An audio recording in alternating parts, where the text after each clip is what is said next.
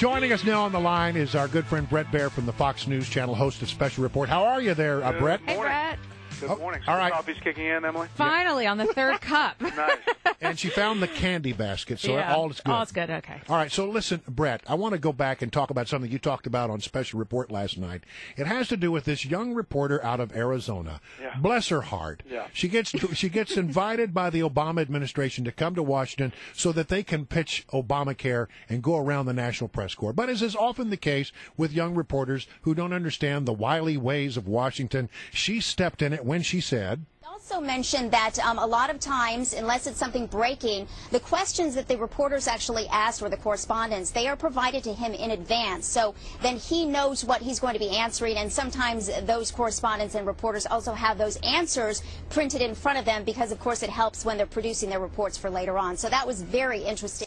Yeah, so she says basically the questions are submitted to Jay Carney in advance over at the White House. And the answers are then printed back. Yeah, and now look, I covered Clinton for a while. You covered W.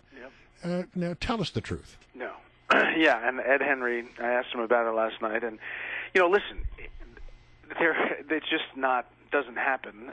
Now the question is whether that happened with the local reporters. I can't tell you that. I don't know whether they asked for the questions for the local reporters, but the White House says they didn't. What I think she got confused, and I'm guessing, I haven't talked to her, and neither has Ed Henry or anything, but is that sometimes when there's a topic far afield from the daily back and forth on topics of the day, and a reporter has a question about a topic that has not been covered in a while or is out of the blue, or in the case of local reporters, is a local issue, then they would ask, that you tell them the topic, not necessarily spell out the question or print it out.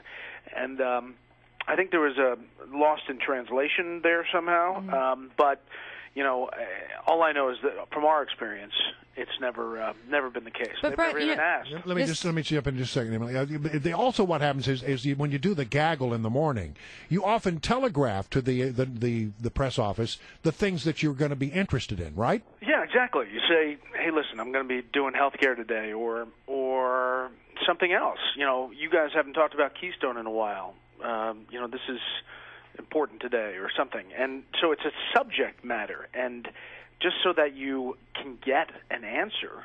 But, Bret, this narrative of this, obviously this local reporter didn't get it right, but this narrative that the White House controls the press that much, no one initially said that's impossible. I mean, so many people in America thought that was actually the truth. And I think looking at Michelle Obama now in China, for a week where we have no access to reporters, no reporters on the plane, no reporters on the ground. I mean, how does this fit into the whole narrative that people see this White House as inaccessible? Yeah, I mean, it does, and that's why, everybody, on the internet and Twitter, and it went all over the place. It exploded, and I think that's because, this White House does, Emily, as you know, try to control the message really, really firmly, right. And every White House does, but this one particularly does. And I think it just fit into that. And you're right, there's transparency issues that all networks and all agencies are fighting every day. And what about this Michelle Obama trip? I mean, you guys, Fox does not have anyone on this plane, No. which is rare, and you can't even get access to her there. How can anybody cover this?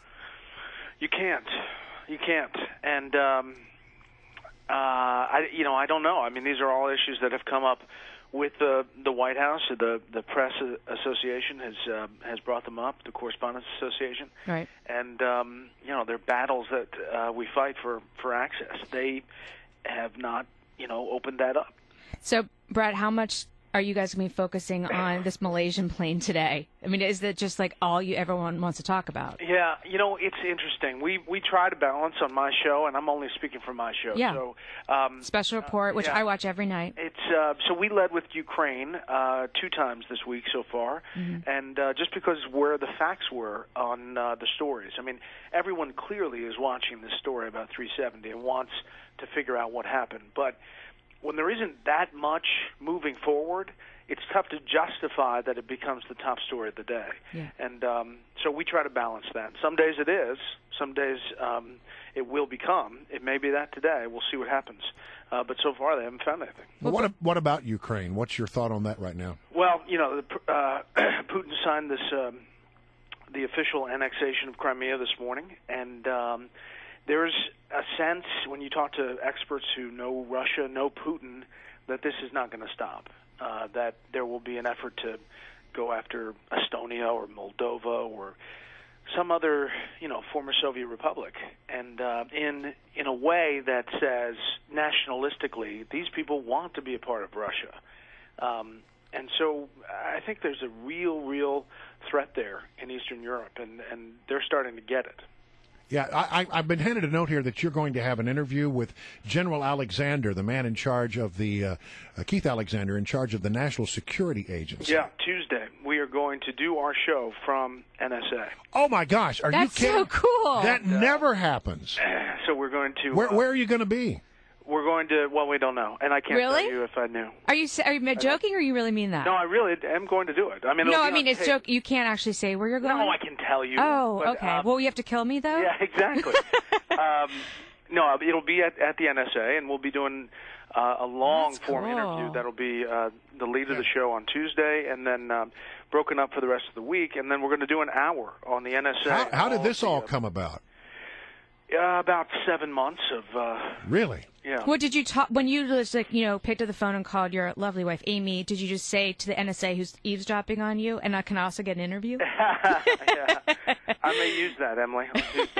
I'll use that. No, I mean obviously there are a ton of questions to ask. He's finishing up his term as director of NSA, and if you think about it, one guy who's seen an agency that really nobody focused on, nobody knew where it was, nobody knew what it did, and now it's in the spotlight. I mean, it is the most amazing of places. I've never been anything other than the parking lot of the place.